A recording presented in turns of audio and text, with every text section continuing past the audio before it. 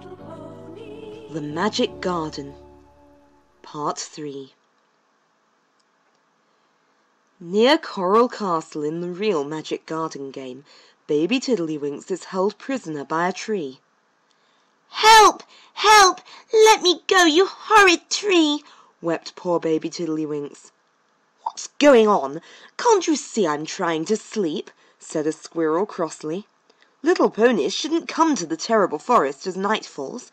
Where are you going?"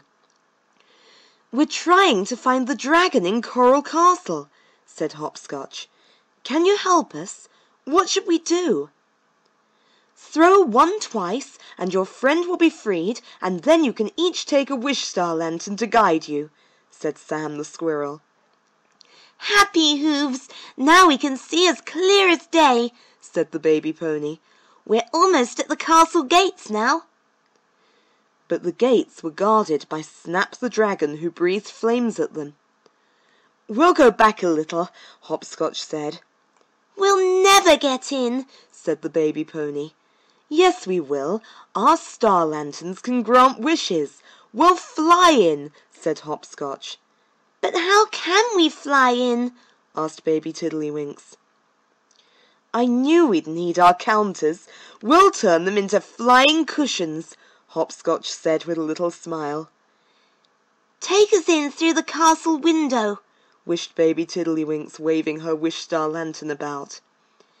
"Heavy hooves, we're flying over the castle," said baby Tiddlywinks. "You didn't say which castle," sighed Hopscotch sadly. "Look, the cushions are taking us back to Dream Castle," cried the baby pony. "Now I'll never see Periwinkle." But in the throne room the ponies got a lovely surprise. Majesty was holding a party for a princess named Periwinkle. "Come and meet Princess Periwinkle," said Majesty. "She's been talking to Spike long enough, and she loves games." "I am so glad to meet you at last," laughed baby Tiddlywinks. "Do you live in a castle guarded by a dragon?" "How did you guess?"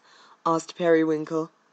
"Our baby pony did rescue the princess from a dragon at last. Only it was Spike," said Hopscotch to Majesty. Majesty just smiled.